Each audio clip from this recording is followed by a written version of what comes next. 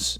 Okay, and I've been teaching Python for many years, so I installed a different version. Okay, and this is the latest one. Okay, so now you got some executable file called IDLE, kind of ID integrated development kind of learning environment. Okay, so kind of have a GUI, graphical user interface, to integrate the editing. Let's run it. Okay, let's see what happened in our IDLE. Okay, you can new a file. Oh, this is what IDLE. Let's rerun it again. Oh, so we run it. This is how you will get called a little bit weird IDLE shell. What is shell? Shell. Python shell. A shell is it's an idea from the Unix. Okay, once you install the operating system, you need a shell, a kind of interface. Also the software, so that you can type the command. Okay, normally they have an inbuilt command like a dir, change directory, file maintenance command, delete the file, create a file, or even you can write a script. Okay, that's a shell. So Python will create a shell so that you can interact with the Python. Okay, so now you are in the Python shell environment. Let's try hello. I am Herng-Yow Chen, my name. How are you doing? If you are a beginner, you want to say hello to Python, you will be frustrated. Okay, because interpreter is not a real human. Even though you write about the English, they probably cannot understand your English. Okay. Oh, so frustrating, right? Isn't it? Okay. What about I come in peace? Syntax error. Okay, so what should I do? Okay, everything is syntax error. What can you actually understand? Can you understand English? This is why we need to learn the programming language, right? What about this? I equals 1. I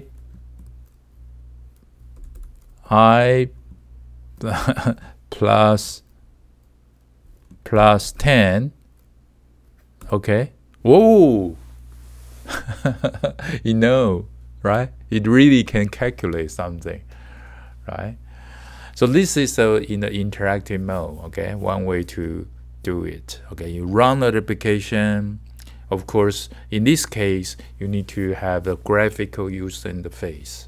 But sometimes we run the Python in a small, tiny machine without too much memory space, without even in front of the computer, because we kind of remote log on to a small, tiny embedded system. Okay, no monitor at all, no display at all.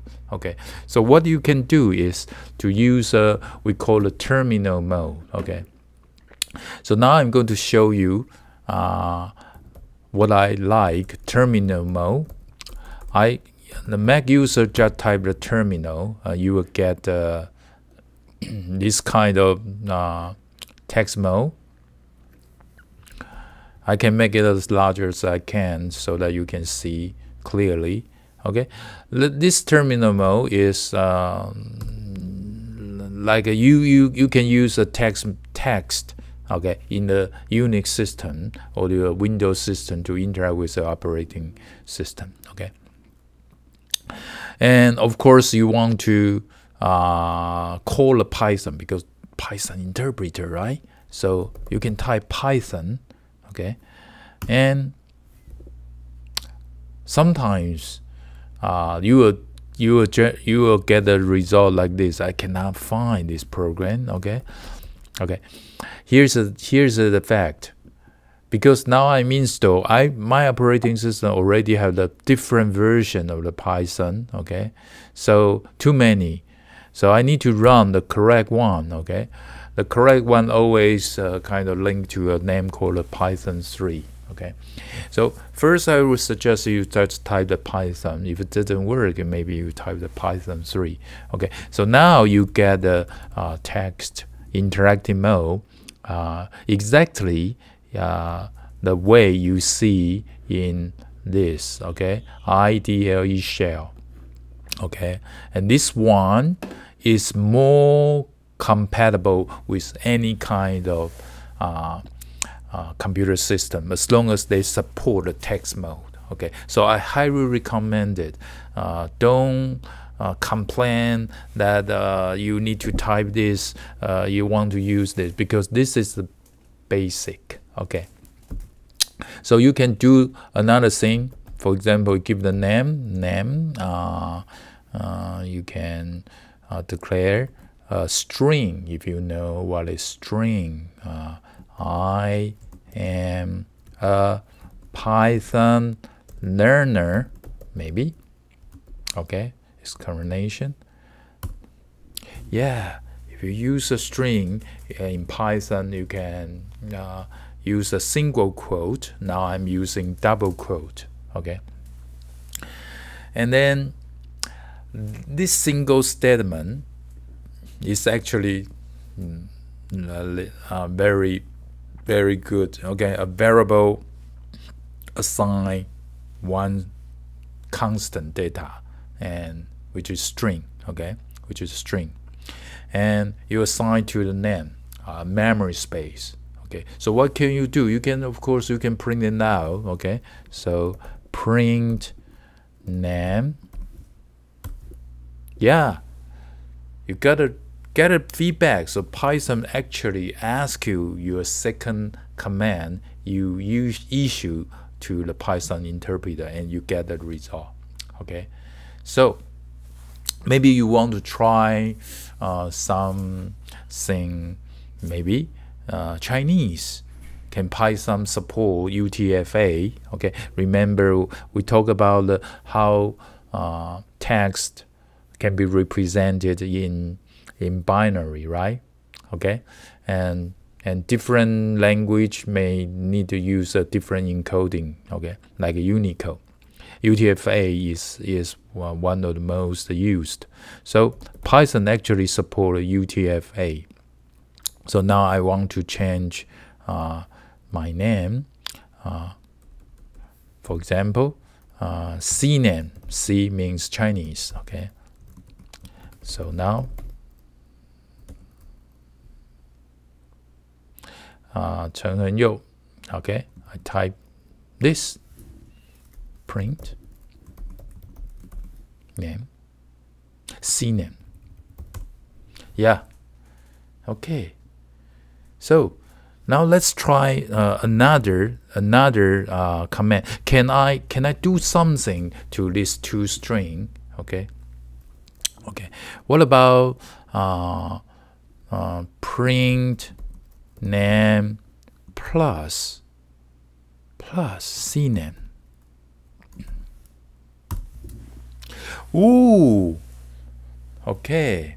You can see that these two variables in Python, because they are all string type, data type, the plus will become kind of meet or concatenate or joined together. What a lovely, what a brilliant function. Actually, it's quite normal in high-level language, right? Plus supposed to be do the math, add, right? Adding. But now in the different different data type, they kind of adapt to it accordingly. What's brilliant, okay? So this is our first experience of kind of maybe not the first or second experience, right? But I introduce you more about this, okay? Another way is the third way, okay? You learn how to write a program. Your program become much more complicated. Maybe you have 50 lines in total, right? You don't want to every time you type every single line to interact, because you already know what's going on, what's happening. You want to run the Python in the full speed, okay? If that's the case, you need to use the editor, okay? Type every line, okay, and look good, and then you save into the disk. Give it a name .py, okay, and then you can, in the command line, you kind of run the Python interpreter, and then take that file source code.py as an input to run it, okay. How do I do this? Okay, let me try. Okay, first I need to write down I need to create a file, right? So you need the editor. What kind of editor do you have in your operating system? Some people have a Notepad. Some people use a text editor. There are many, right? I use Atom, ATOM, okay, which is a free download open source. Now I try Atom. Okay, let's try Atom. If you need download it, just Google search. It's just an editor. Okay, so name, I type the name. I am a Python programmer. Okay. Okay. CNAME.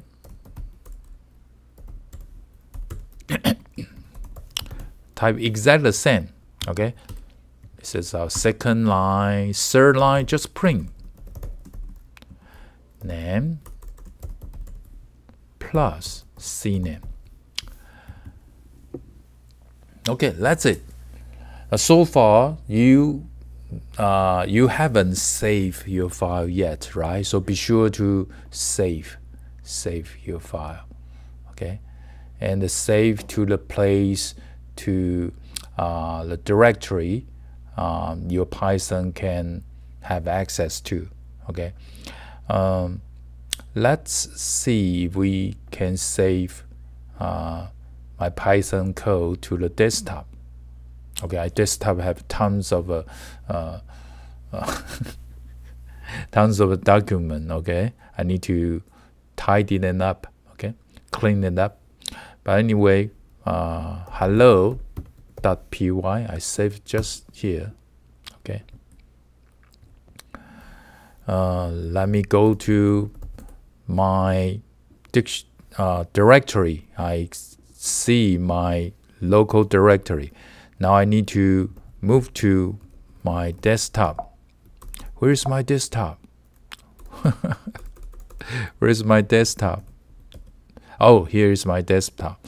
Okay, I change directory to my desktop. Okay, and then I run my Python 3, the interpreter, and hello.py. Okay, so this command is the interpreter. This file is the file you just added and save it, right? So we just move to the directory. Okay, so now I'm in the same directory of my document where it lives. Okay, so that I run it, I don't need to specify some directory path. Okay, so here you go. Okay, so this is actually the normal way people run the Python we just use this full speed mode. Okay, you can run the Python, not kind of interact with the Python interpreter, because the Python parsed and then next. Okay, so that's it. That's our first introduction and installation and environment introduction, things like that. I hope that you can, a little bit long in this episode, I hope you enjoy and you can try some of your calculation and maybe string manipulation. Okay, I'll see you next time. Bye bye. Enjoy.